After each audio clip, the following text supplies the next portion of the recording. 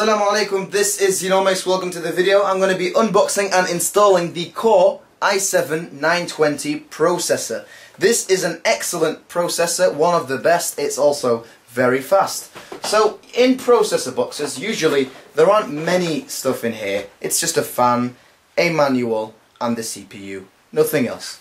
There isn't any fancy packaging, just nice and basic. As you can see here, the CPU is just here. Let me just pull it out. This is the most expensive part in the whole build. It's also the smallest part. So just move that to here. Now I'm going to open up the fan. This will just simply slot into place. I'll be showing you how to install this now. This is the LGA1366 CPU socket. I'll be placing the i7-920 inside it. Also, just want to show you that I've made sure that I am anti-static, and what that means is basically I'm earthed. I'm connected to the main socket, made sure it's switched off, so if anything goes wrong it'll go straight to earth, and I'm grounded and I'm safe, just simply reducing the risk. So the first thing I'm going to do is I'm going to just open this up. Okay, now it's out. But before doing so, I'm just going to put it back here. I'm going to push that downwards. I'm going to push that to the left, and now it's come out. Wow. I'm going to pull this bit out like this. Now I'm going to take this dummy here.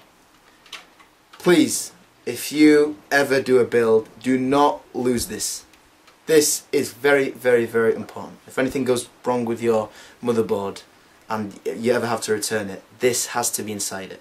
So, strongly recommend you keep this in a very, very secure place. So now I'm going to go and say Bismillah. Luckily the CPU only goes in one direction, right? You don't have to use force. If you can see this triangle here, this golden triangle, it's at the top corner. Now all I'm going to do, I'm going to make sure this is at this side here, where there's this rod. So say Bismillah. Drop that in. See, I've used no force whatsoever. That's tightly secured. There's only one way this can go. Then I'm going to just slot this back in like that.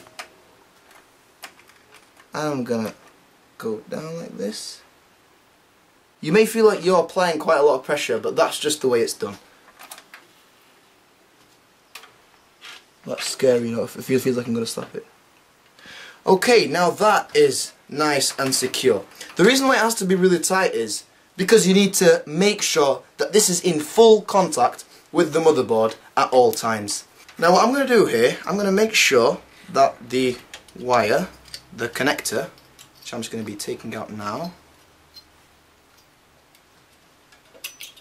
here we go, is going to be close to the fan socket here, so it's very, very close.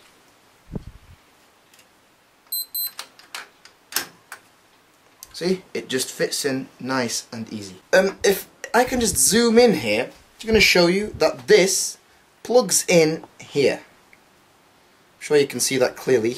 It says next to it CPU fan. Once again, idiot proof, hopefully. So what I'm going to do, I'm going to push these down in a diagonal way. So I'm going to say some name. This is down, this is down, this is down, that's down. Until all the now this is fully secured. It's very simple. If you want to deattach it, all you have to do is twist these. I'm not going to be doing that now. Now I'm just going to plug this in, and as you can see, it only goes in one way.